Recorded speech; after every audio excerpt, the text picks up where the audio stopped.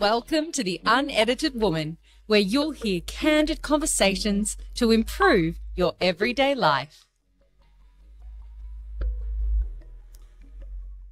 Hello, everyone, and welcome back to the show. My name is Butterss. I'm the makeover mentor here guiding you through a physical, emotional, and spiritual makeover. I am so excited for today's episode. I have the incredible Aviva Joffe here in the studio with me today. Now, Aviva is a human design expert. If you don't know what that means, you're about to find out. So I would love to welcome to the show Aviva. Hi, welcome to the studio, hun. Thank you. I'm so excited to be here. I am so looking forward to today. So we've only recently come into each other's lives through some mutual friends, which has been really beautiful. And I remember the first time we met, you explained to me that you were a human design expert. And straight away that piqued my interest because I've definitely heard of human design. And the more I've kind of stepped into enhancing my spiritual life and moving in slightly different circles, it's becoming more talked about. And in fact, I actually dated someone a few years ago who was like, do you know your human design? And I was like, oh, really? Yeah, I'll get back to you on that one. A few years ago would be like early days in terms of Australia's awareness of human design. 100%. It's still early days. So totally. And so that's pretty much the only time I've heard of it until we met. And I thought, what a cool opportunity to get you onto the show to help anybody else who is listening or watching along today who also might be a little bit curious about human design. So I would love to get a better understanding of what it is. And then you're going to read my chart. Is that right? Yes. Oh my goodness. Correct. Okay, cool. I don't know if that's like being super vulnerable and letting everybody like look inside my underwear drawer, but that's cool. Like we're here for it. I am such an open book, as you guys all know. So I'm ready for whatever comes up today. Amazing. Okay, so let's kick it off with a very obvious question, but one that I don't know the answer to. What is human design? Yes, it's a great way to start.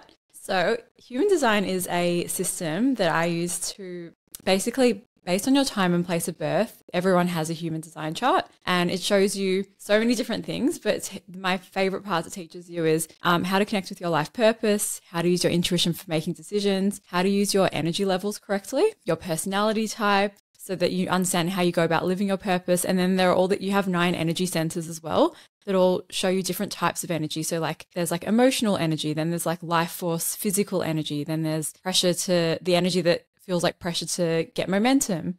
So there are so many different layers to it. But what I really love is helping clients understand, really connect with their passion and their purpose and start using their intuition and trusting themselves more by using their design. Human design, it's I guess considered a newer modality. It's been around since the early 70s, but merges 4 different ancient wisdoms. So it's a mix of Western astrology, the Hindu chakra system, the Kabbalah tree of life, and then the Chinese I Ching. Yeah.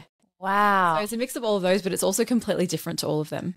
Right. Okay. How on earth did you come across human design? What inspired you to take this on as your vocation? Yeah. So, it's kind of random. It seems random. I've always been into spiritual things like astrology and, like understanding energy and very self-reflective. But when I first heard of it, I was living in New York working as a fashion designer. That's my previous career. And which is so different. They're totally different. They both have the word design in them, but that's true. Not the same.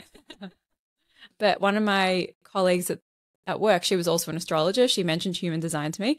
And the first time I saw my chart, I was actually not interested. I was like, this looks like gibberish. I was kind of into astrology, didn't get it. And then it was about 6-7 months later that I was in Melbourne visiting from New York, and I was here for a wedding, and then COVID hit. And oh my goodness. That's when I decided to stay in Melbourne eventually. Like I lost my job in New York, and the first realization I had that I wanted to do something different was that I wasn't disappointed when I lost the job. I was actually relieved.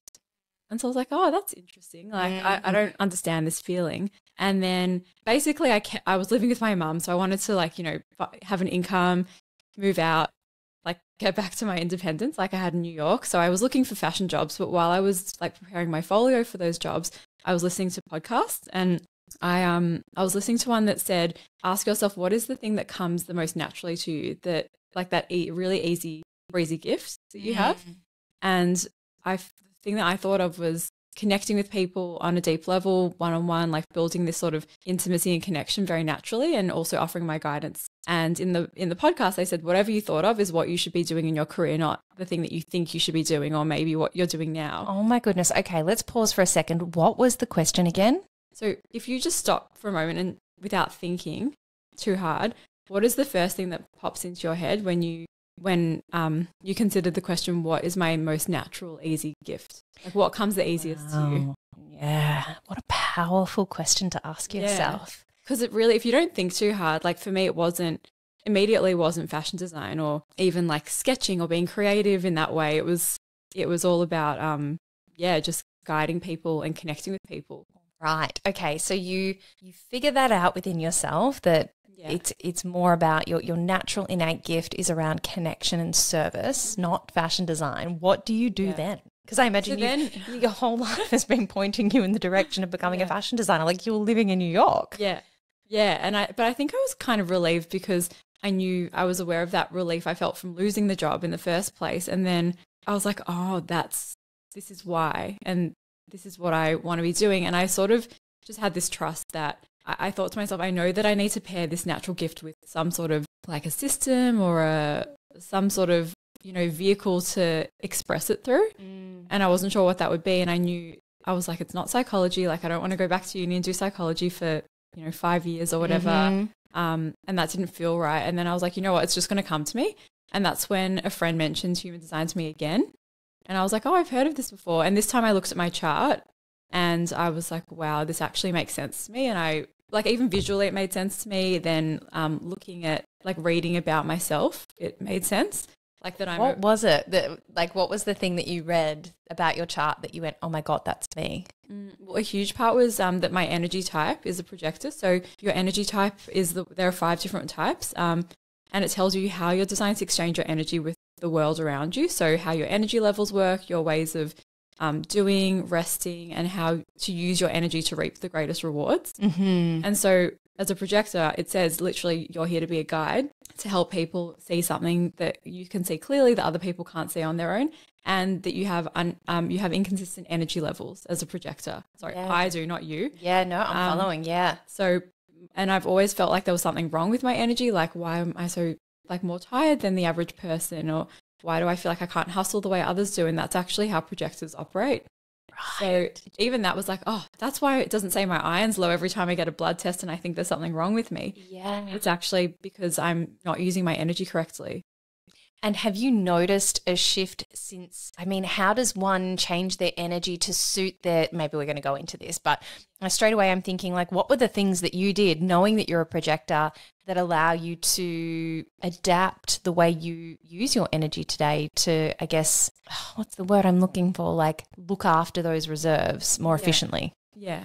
Well, each energy type has a different connection to their energy levels and a different strategies for every type has its own specific strategy, but also other tools to use your energy correctly. So for me, for example, it's knowing that I'm actually only meant to work about 2 or 3 hours a day on the things that feel like output and that feel like hard work. Yeah. So a lot of projectors here, like if you read traditional human design, it'll say projectors are only meant to work 3 hours a day.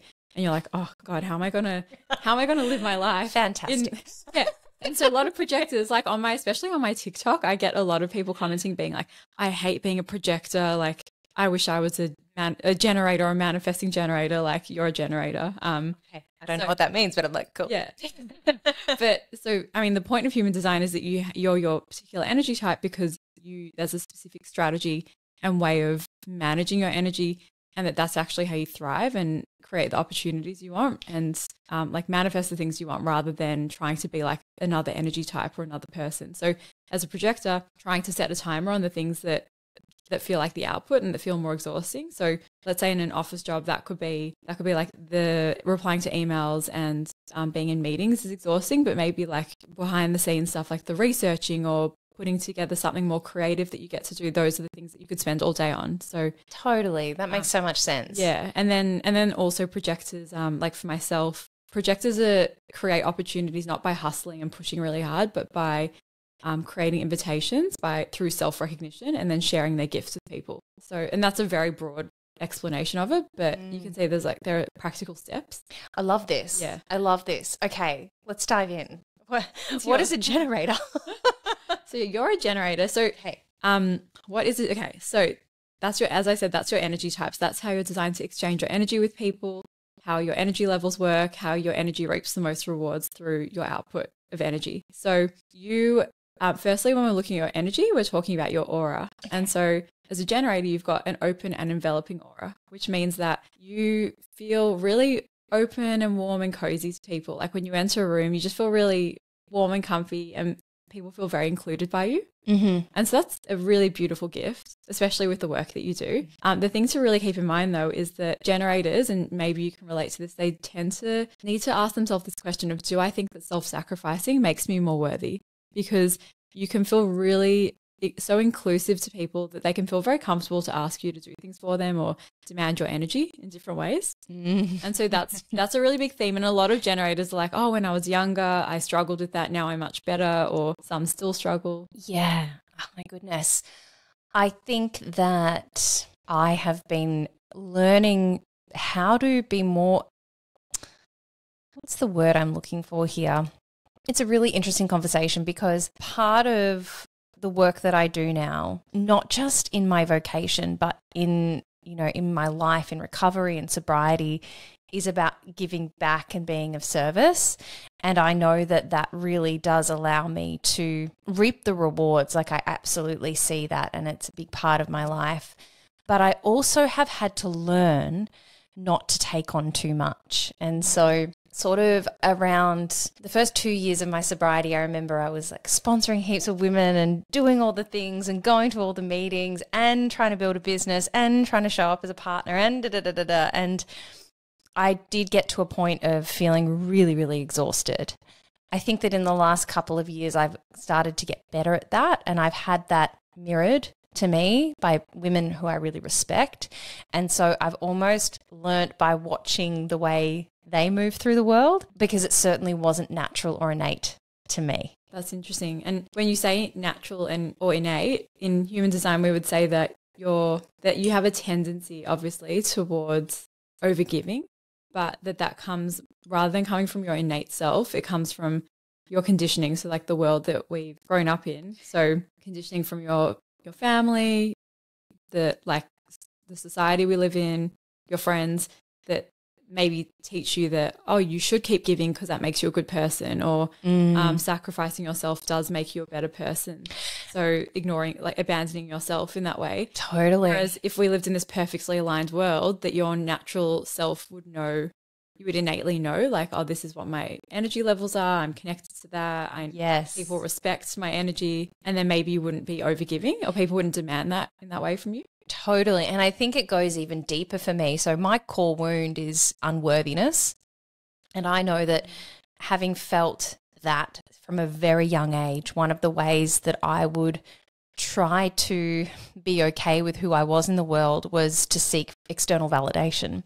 And so something that crosses or is very closely aligned to that, I believe, is people pleasing. And it wasn't until I got sober that I actually started to realize just how inherently dishonest people pleasing is, because when I show up and I say yes to you when I don't want to, but I then resent you because I've had to do something that I didn't want to do, like that's not fair to you, like I'm not being honest with you. And then you're confused. There's this messy energy between us, and you don't know where I stand. And I have just found that since I've let go of the people-pleasing tendencies and I've been a lot more honest with how I show up in the world, people have found me to be more trustworthy and more consistent. Like they know what they're going to get, and they know that they're going to get the truth, because I no longer just tell people what they want to hear because I'm so desperate for their approval. That's also that's such a good point, because amongst human design readers and experts, that's what we all talk about, that when you are on a collective level, if we can all honor ourselves and be true to ourselves, that actually it benefits everyone even more, even if some people may be in their shadow, or if they're not in a good headspace, or if they're too self-absorbed, who knows, they might not see that clearly, it's actually benefiting them. But it really is, because you're not taking them on this journey that maybe like you can only take them halfway through supporting them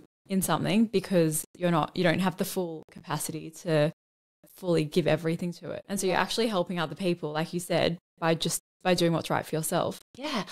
And this is like, again, I get so passionate about this conversation because even with my clients, when I talk to them about, doing their best to prioritize self-care, and as women, and I find a lot with mothers in particular, they find that their head tells them that it's selfish to put themselves first. And yet it can feel like you're letting someone down in the moment by choosing yourself.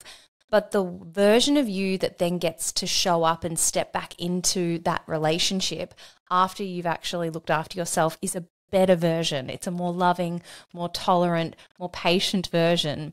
And whether that's with your intimate partner or your children or your colleagues or your boss, like I think everybody benefits when we can show up as the best version of ourselves. And so it does take that, what can feel like a difficult, uncomfortable decision to make, but it benefits everyone in the long run. Yeah, 100%. That's so well said. And it's so important for generators because you're what's called a sacral energy being. So I love that. So there's a sacral energy being when we're looking at your chart, which is over here. So you can have a little look at it. I forgot to give it to you. Amazing. Okay, this makes no sense to me. That's why when I first looked at it and I ran for the hills, that's you know why. So this is what you were looking at. Yeah. Okay, so I don't know. I'll hold it up. I don't know if you guys watching along on YouTube can see this, but that's the chart. Right. So, okay. Basically, as a sacral energy being, you have what's called your sacral energy center defined. So that it's one of the colored in energy centers in your chart. That means that you use this consistently. So the sacral is where life force energy comes from, the energy to do, create, make things. It's also where desires come from. So what it means is when you are lit up by something and you're excited and you want it, that's when your energy wells up within you, and it fills within you like a cup going all the way to the top with water, and then it overflows out of you into everyone else around you, and then you actually lift them up as well, so you can actually share that energy.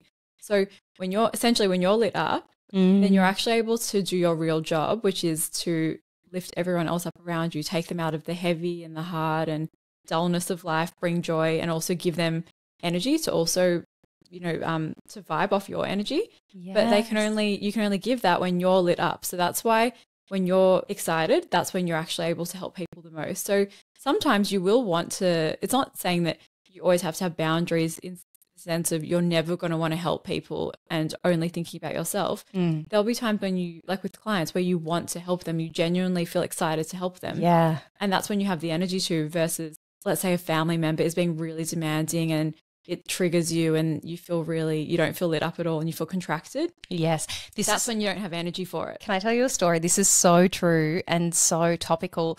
I recently ran a 2-day transformation event called the Radiant Woman, and they were long days. It was 9 till 6:30 Saturday and Sunday. And I honestly was so energized throughout the entire process. There was not one single moment of the day that I had a dip in my energy or that I was checking the time and thinking, oh my God, when is this going to be over?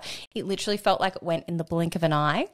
And then I didn't crash until Monday. And then I woke up Monday morning and I felt like I'd been hit by a semi-trailer.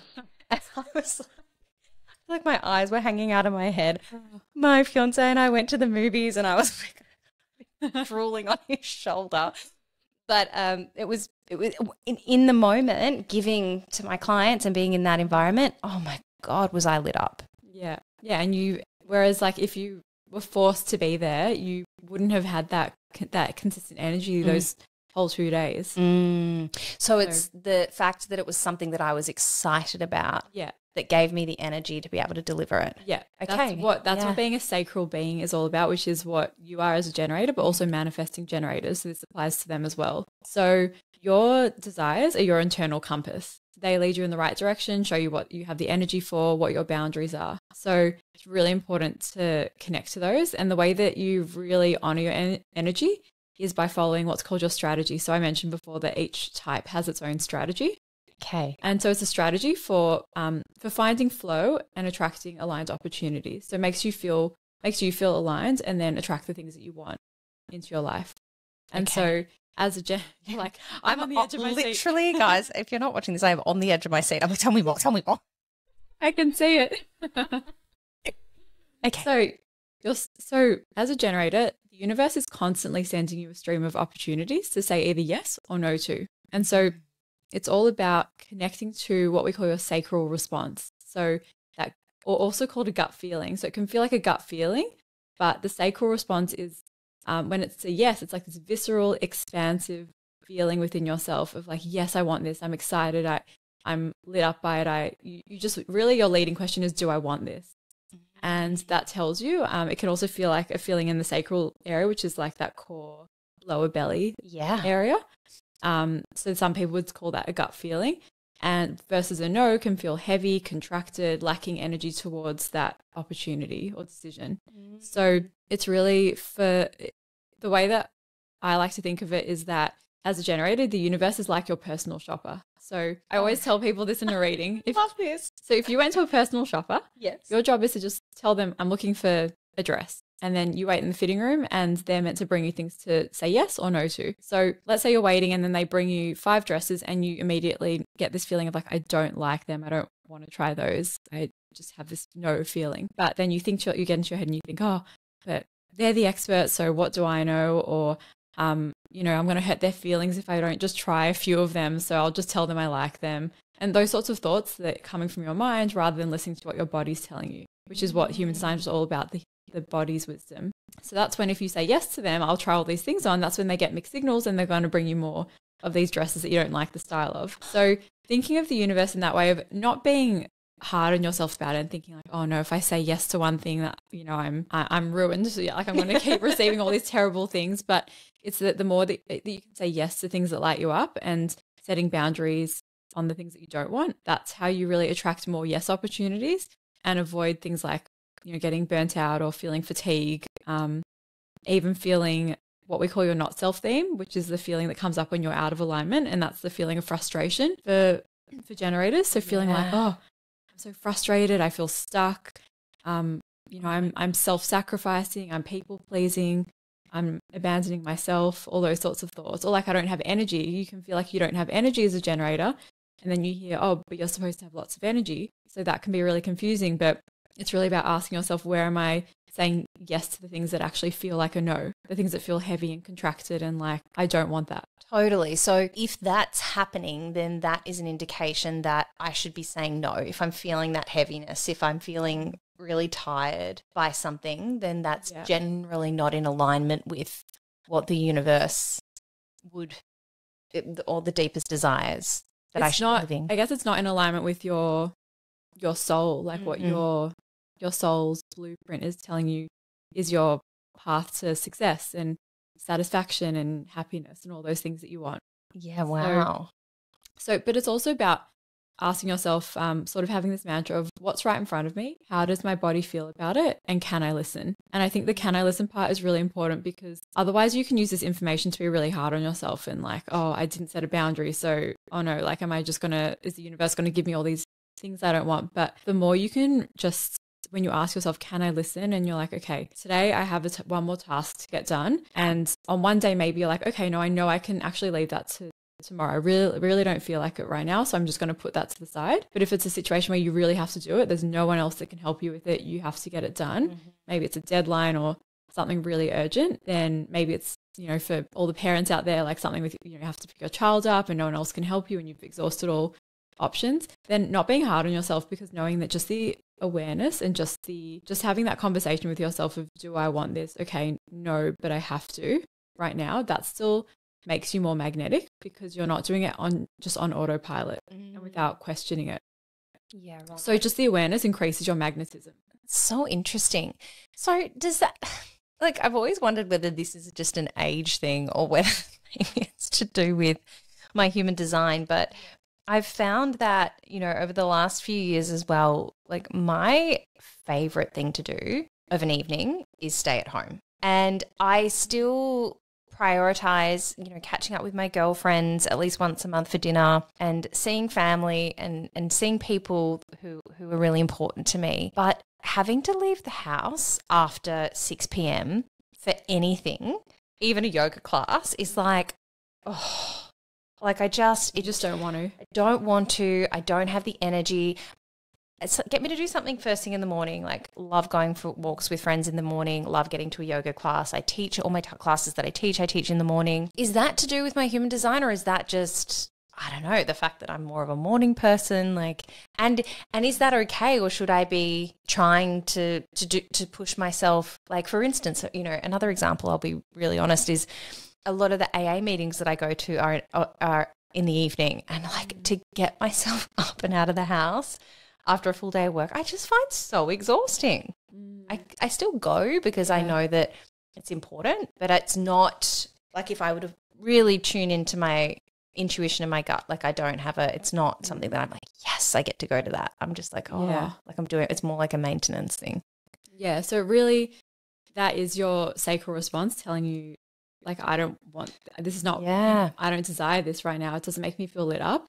So that, and then I would have to have a look at something else in your chart to see, because there are other parts of your chart that can indicate not whether you're a morning or an evening person, but whether you have like a specific sort of way of timing, or if you're more consistent with things or inconsistent. So we'd have to like go deeper into your chart to look at that. But really the reason why energy type is the most important part is because you naturally, if you honor your energy type, then you'll embody all your other gifts anyway. So there's like maybe a very specific gift in your chart that tells you have a very particular way of timing throughout your day, for example, or like rituals that you have for yourself. But none of that even matters if you just if you follow your strategy of responding. So your strategy is called responding, and it's all about responding to the opportunities that the universe sends you. And so I imagine meditation is going to be really important for a generator, because you need to have the capacity to be able to pause, to feel into the response. Well, it's a very immediate feeling. Right. It can evolve over time. So basically also in your chart, you have this for your like everyday decisions because it's your strategy, but it's also your what's called your authority, which is your specific type of intuition for making big decisions. So not all generators have both, but you do have this for both, which means that whether it's a big decision or a small one, you'll have that immediate feeling in the moment. And so a yes, you do have to be present, because a yes is like this visceral, expansive feeling of I want this, whereas a no is that heavy, contracted pit in your stomach sensation and feeling like lacking energy towards it and I don't want this. But sometimes it can be also a no for now, which can feel just like neutral and blah.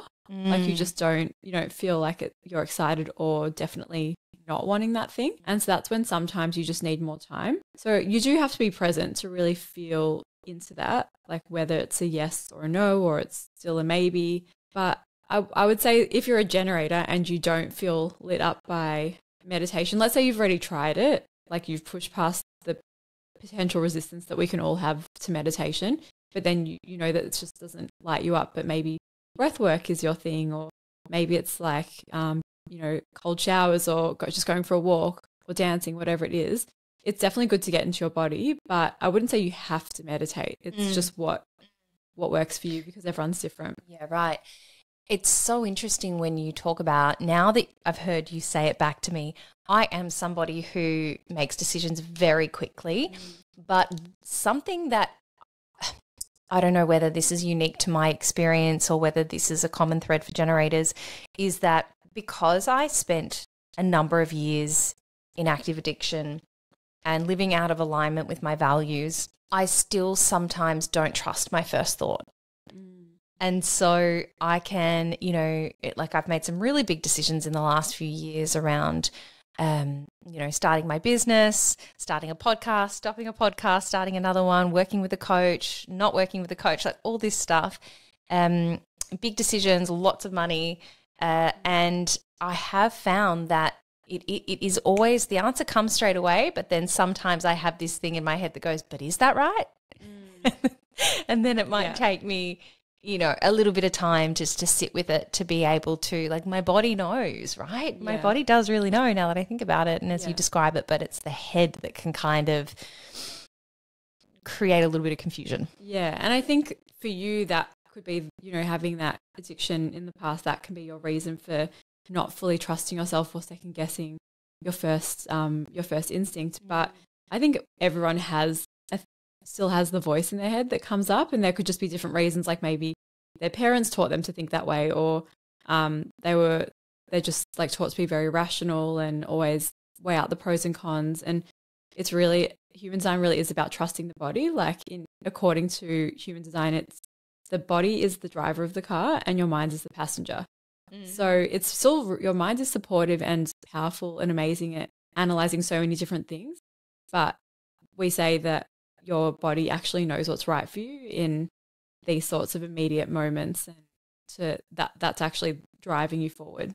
So it is really, especially with, there are all different types of authority. So like I mentioned, you have sacral authority. That's on top of having your strategy of responding with your sacral response. Okay. They're essentially the same. They do the same thing. Just one of them is for your like everyday finding flow and attracting opportunities. But for you, it's also when you're making a big life decision that you also have that same, you can trust in that sacral response of that immediate gut feeling. So you are someone that knows immediately, and it's really an act of bravery to trust that, because it's scary. Like when you feel something and it's irrational, maybe it's like maybe not the opportunity that will make you the most money, but for some reason it feels better and the one that will make you more money, something's not sitting right. And if you went around asking everyone their opinions, they would be like, well, obviously you go with the one that's, I don't know, like a bigger, more, larger sum of money sort of opportunity. But you know in your gut for some reason that you can't rationalize that it doesn't feel right. It's really about trusting that, and that takes practice. So something you can do is, if you're not always ready to trust yourself, and for anyone listening, you can write down, it depends on what your authority is, of course, but if you have sacral authority like Ash, you can write it down immediately. And then if you don't follow it, just come back to it one day. You can look in your journal and say, oh, what would have happened if I had listened to that in that moment? Yeah, right. And if you don't, and something else that's really good to do if you're kind of like you said, like a meditation sort of grounding practice, can be to just close your eyes and just, you can put your hands on your head where all the thinking is, close your eyes and visualize all the energy releasing into your hands. And then bring the hands down into your sacral area, the lower belly, and just feel the energy going back into, like visualize yourself putting that energy back into the sacral. So just ground yourself. So that can be something good to do in the moment when you feel that. And if you still feel unclear, it's always good to just give yourself a bit more time, or ask yourself with closed-ended questions. So the sacral responds to particular options, not just open-ended questions. So for example, if you didn't know what you wanted for dinner and then your partner said, oh, what do you feel like for takeaway? You're like, I don't know, like my sacral's not responding to anything. But and obviously this is a very trivial decision. I love it though. But it's really, it's every practical. weekend. Yeah, so it happens all the time. But if said to you, do you feel like Italian or do you feel like Japanese? And then your sacral can be like, oh, yes, Japanese, no, Italian. So it needs something to respond to. So closed-ended questions are really helpful as well. This is so true. Like literally, that's exactly how it plays out for me. So funny. Yes. Oh my goodness. So just giving yourself more time, or asking yourself with those closed-ended questions, can help as well. As you were talking about making those decisions which seemingly or logically don't make sense, but in your gut, it just took me straight back to when I made the decision to leave L'Oreal to pursue my podcast and yoga teaching, which like on paper seemed just insane, right? But I just knew, and I can't describe what it was. I just knew that I had no other decision but to follow that path. Yeah, and so that's the trust. And you did it, when you look back on that, was it a feeling of, I'm not lit up by L'Oreal anymore, and I feel lit up by this other opportunity, even though I don't know where it's going? Exactly right. Exactly right. It was that I didn't feel lit up anymore, and I had been so grateful to the industry and the organisation and everything up until that point. I know it all led me to where I needed to be, but I also knew with every fibre of my being that my time was done in that industry. Yeah. And now I've kind of come full circle, and now I'm bringing that physical transformation back into people's lives, but it's in a completely different context. Yeah, but you can see that everything's a stepping stone. Like even if you can't understand why your sacral response, why your authority is telling you this is what I want right now, when you trust it, you see how one thing just leads to another. It's even with the small things, it's like, again, about being present in your body and saying what's right in front of me, how does my body feel about it, and can I listen to that? And that could look like changing the smallest thing in your day could have the biggest impact. It could be, instead of making your coffee at home, that you decide one day, for some reason, I can't stop thinking about getting this really expensive chai that's like out of my way anywhere I'm going.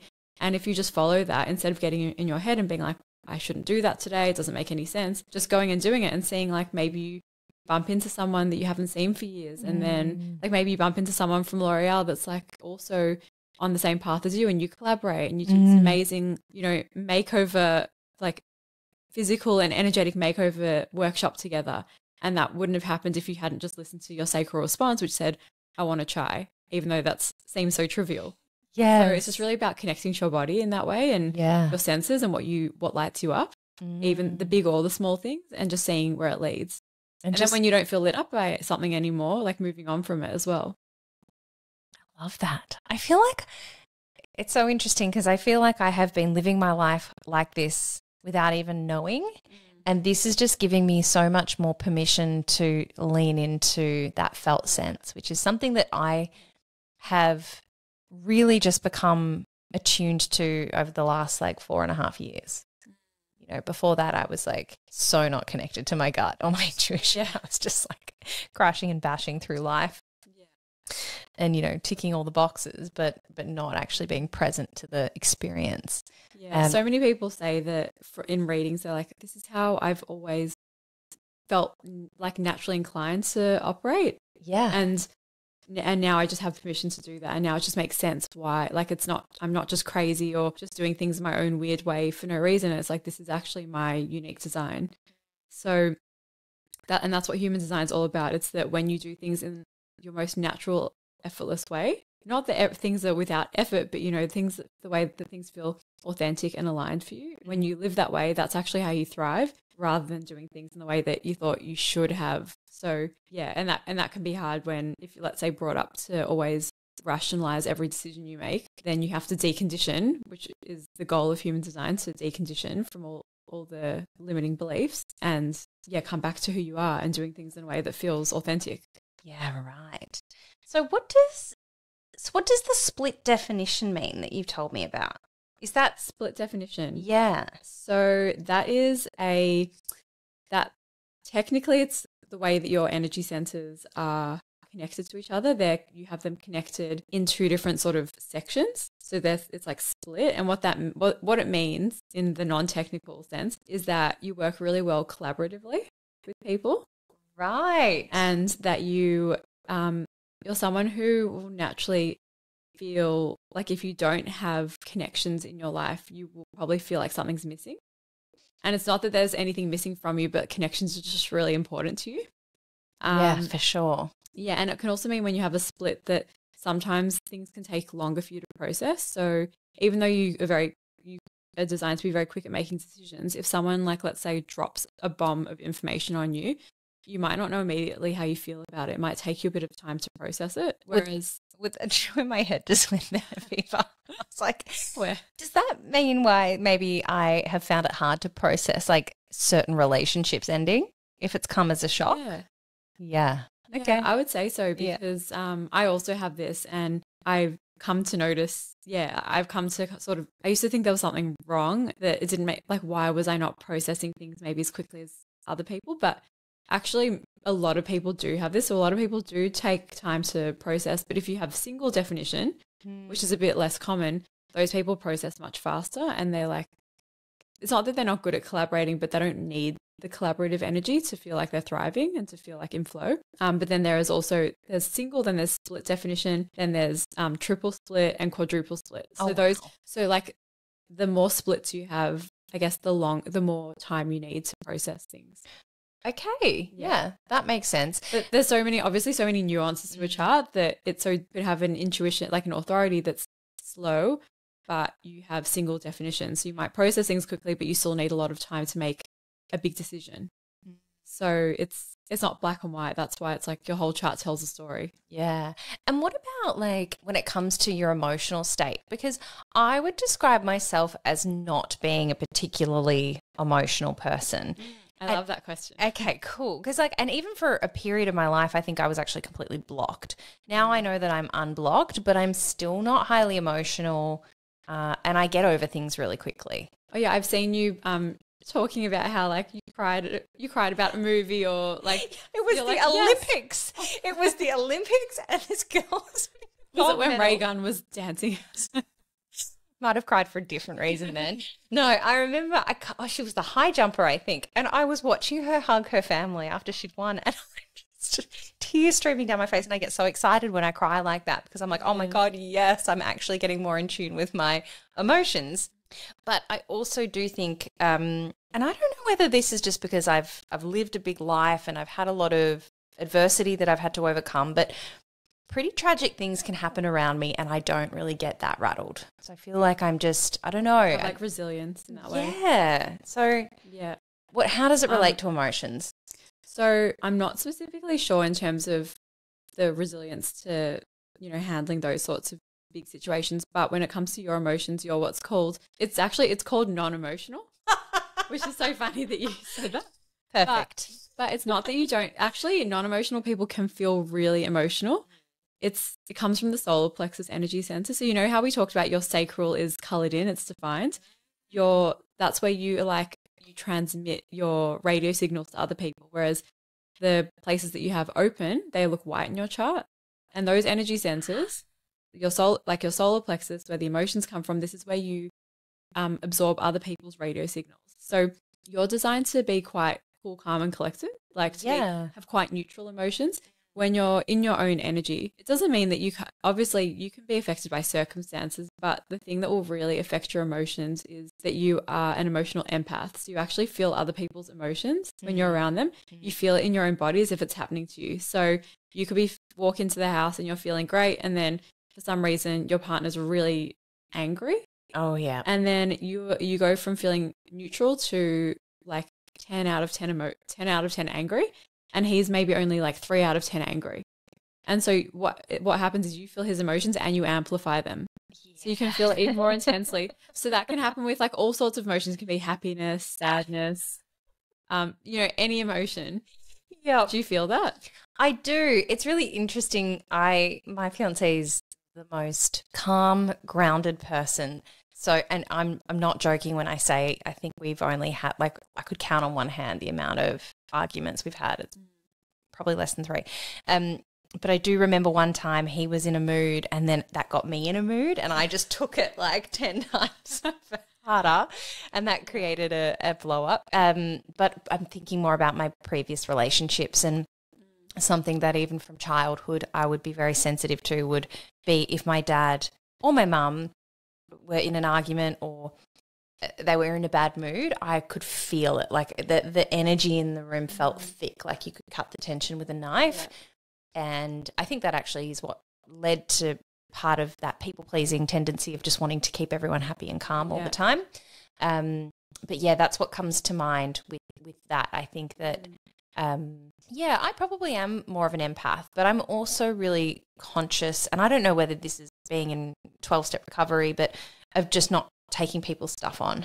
Yeah, that's what it's all about. So it's not that it's uncontrollable. I mean, you can't control feeling people's emotions. That will happen. But when you're aware that, okay, that emotion's not mine, like nothing else is going on around me that's affecting me, it must have come from this person. That's how you release the emotion. So just the awareness is how you release other people's emotions. Yeah, right. So you can hold on to emotion for as long as you want. Like if you like the feeling, if their happiness is making you on like this happy high, then you can be like, okay, I know that it's theirs, but like I want to keep feeling it. Or you can say, okay, that actually just being aware of it might make you let go of the emotion. But you can try it. You can choose to hold on to things as well if you want to. But yeah, the awareness is how you release other people's, I guess, heavier or more negative emotions. But on top of what you said about the people pleasing, something that can happen with non-emotionals is wanting to, because you can feel other people's emotions and maybe you have more, I guess, awareness and resilience to this, but maybe some listeners don't, and they're like, emotions hit me left, right and center. Then as a non-emotional, that can also cause people to be non-confrontational because they can be scared of emotions. Like, I don't want to deal with the emotions that come out of this confrontation. I am 100% non-confrontational. Yeah, it's something that I'm actually trying to work on at the moment. Yeah, and do you resonate with that some of it's like the emotions feel too intense, not just from you, but feeling the other person's? Yeah, I think for me it comes back to not wanting people to dislike me. And I noticed it actually just a week ago. There was a situation where I saw somebody, let's say, do the wrong thing, And I had two opportunities. One, I could go up to her and explain that what she was doing was the wrong thing, or I could just let it go, which then actually caused resentment in me, which thank goodness I have a program that I get to work through that stuff on the spot so it doesn't fester. But I was disappointed in myself because I took the easy option, which was say nothing and sit on the resentment, as opposed to getting a little bit uncomfortable.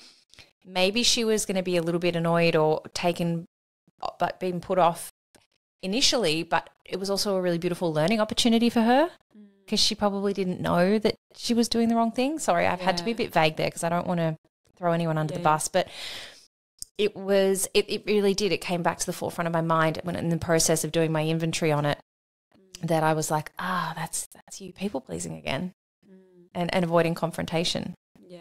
So, something that I need to. So I don't know whether it was more the emotion that I was, I guess probably carrying the emotion that she then would have felt.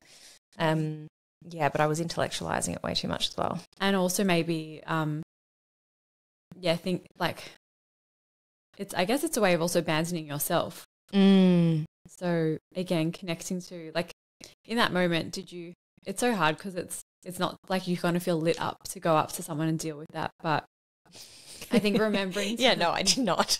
Like, no, I don't want to do that. Which is actually another important thing to remember as well, that sometimes when like coming back to how I was saying, like things can feel like a yes or a no for now, but things can also feel like a fear. And a fear can feel really similar to a no, because a fear like a no can feel contracted and like you have a pit in your stomach, but because it feels scary rather than because you know it's not right for you or you don't want that. When there's a fear, there can be this sort of energy behind it as well. So that could be another thing. Like, I don't know if in that situation you thought, it feels draining to deal with this, or if behind it there was like sort of energy to tackle it, but you were like, no, I'm still too scared. Like, I don't want to handle it. Yeah. So that can be like another sort of like fine tuning that and feeling into the sort of tiny difference between a no versus something just being scary. Yeah. Right. Like, is there energy behind it? Yeah. And feeling into that. That's such a good point. I noticed as well with the chart. So you've said that the parts that are coloured in are stronger, or they're what you call defined. Defined energy centers. They're like your consistent ones. Okay, so I've got the sacral chakra, but then I can also see here that my root chakra is very defined, right? It's my little yogi coming out in me. Yeah. What does that mean? The root center being defined. So that's the energy center where the pressure to create momentum and get things started comes from.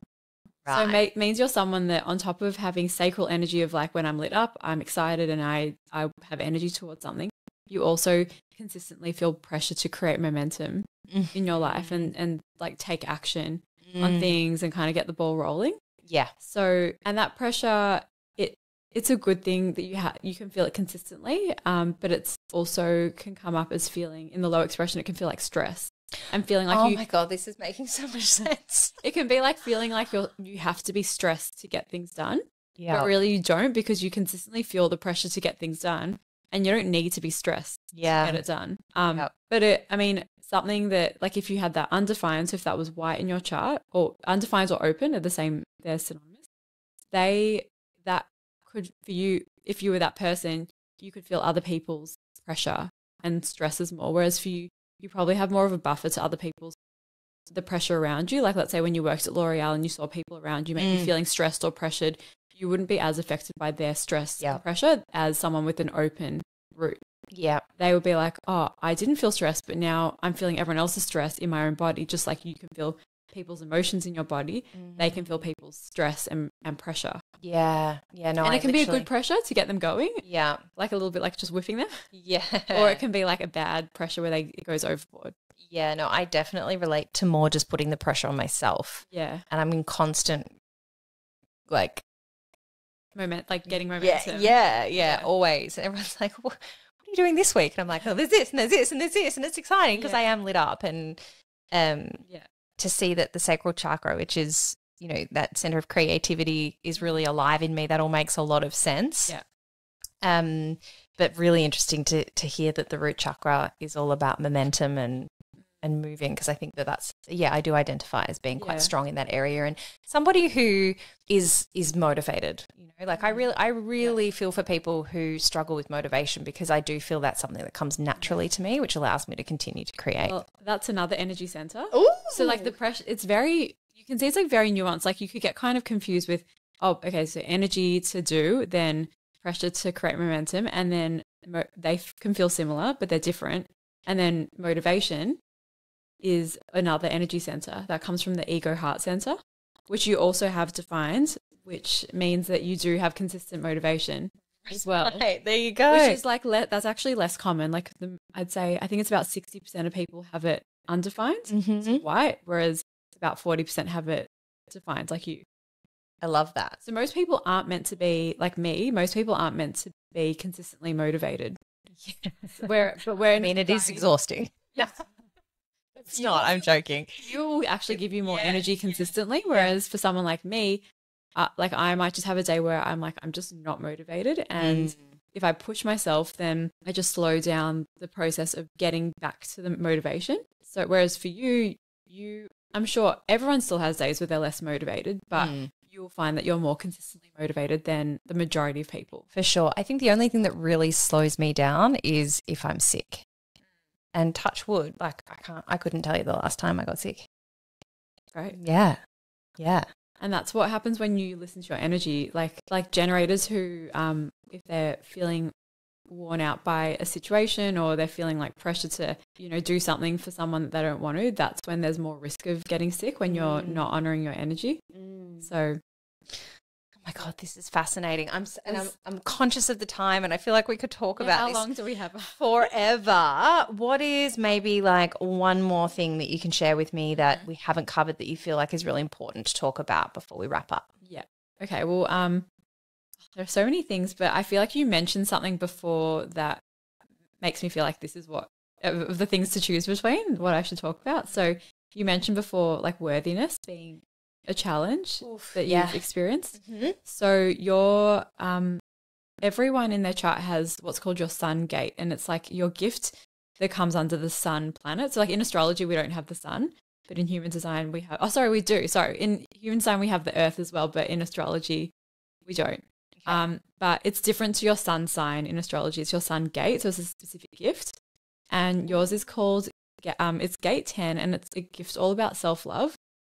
And so it's about self-love and a love for life. And so your sun gift is the number one gift that you're here to share with people. It's like how you shine your light. And it's my God, I have just got like full body chills. Oh my God, and it makes up 70% of your personality. So we have so many different gifts, which are all those numbers on the side of your chart. But this one, as I said, is the most prominent. And so it's about, self-love and a love for life. And for you, it's about going on this really deep journey of really loving yourself, cultivating self-love. And then by going on that journey, you can cultivate it for yourself, but then you're here to teach that to other people. And then you're also here to really fall in love with life and be someone who naturally does feel in love with life. And you're here to help other people also fall more in love with life. Oh my God, my mission. I'm doing my mission. This is like so validating. I felt like that was important because self-love, obviously in everything in human design, we have what we call the high expression and the low expression. So I guess you can simplify it to like the positive and the negative. The positive way of using it is what we just talked about, whereas the low expression, the more negative, is that you could be hard on yourself for having challenges around self-love, but you are actually here to grow through that, to then cultivate the love for yourself, to then teach that to other people. Wow. And then so there can be those sort of challenges with worthiness, being I guess not necessarily hard on yourself, but just having self-love issues come up. Like it could be not loving how you look, or the inner critic. Oh my goodness. And you're here to overcome that, but not just not overcome it in a way like I'm shutting it down, but like really feel it and how to move through that and learn how to live with it. And also really get to the point of loving yourself, even loving the parts of yourself that you don't love yet. Like a mantra can be like, let's say you don't love like for example, I'm trying to think, like you don't love your hips, just making up an example. Like saying to yourself, I love myself and my curvy hips. Even if you don't feel that yet, like having like a mantra for yourself of what's the thing that I don't love yet about myself, and practicing using that affirmation to be like, okay, I do love that. Like I love myself. And also loving life. It's also about a love and zest for life. Yeah. I mean, oh my God, this is just so beautiful because it's exactly like the mission that I'm on, which is amazing. And something that is so, so beautiful that I experience regularly throughout the week is this feeling of I am so blessed and I'm so grateful I'm exactly where I need to be. And that is not something that used to go through my thought process or anything, but I'll honestly like be crossing the road or just like sitting at home, like the sun will hit my skin. I just have this huge wave of just being so in love with my life. And to hear that that is the journey that I'm here on this earth to be exploring and receiving and sharing with others is so, so beautiful to hear. Yeah, that is beautiful. And it's like really being someone who can fall in love with the small things. Like, I mean, the sun, the existence of the sun isn't a small thing, but we can take it for granted. Oh, absolutely. It's just there and you might not even notice it. But because like another thing in the low expression can be feeling like I'll be happy when X, I'll be happy when you know, this thing happens in my life, or, you know, when I get to this point. But you can then eternally feel that way. So it's really about just loving life as it is. And not saying that you don't want to up level. You still want to up level in your life and be your best and, you know, live your design to the fullest, but also just loving how your life is and seeing the beauty in the small things is so powerful. Oh my goodness. And an amazing thing to teach other people. Yes. So that is a big part of your life purpose. So yeah, oh my God, it's all making so much sense. Isn't this wild? Oh my gosh. Okay. We're going to have to wrap it up because we're running out of time, but for anybody that's listening or watching along today who wants to have their human design chart read by you, what's the process of them doing that? Because I cannot recommend it highly enough. I have gotten so much value out of this session, but like, where do they find you? What's the process? Yeah, so you can find me on Instagram. My handle is lovemydesign with an underscore at the end. Then I'm at online. My website is lovemydesign.com. So I offer one-on-one readings. I also do parent-child readings, which is also a really amazing other sort of thing. I'm also going to start doing couples readings soon as well, which is exciting. Oh, that's so cool. I feel like I was going to say something and I've forgotten. Well, I'll make sure that I pop the Instagram and the website details in the show notes so that people can follow that there. They can follow you on Instagram. Is it cool if they DM you, chat there? Yeah, definitely. And I was going to say, actually, that's what I was going to say. You can also get your free human design chart on my website. So there's either you can do it through Instagram through the link in my bio and just click get my chart. And then you just input your information. So you need your date of birth, time of birth as exact as possible and place of birth. And then you can see your chart for free as well.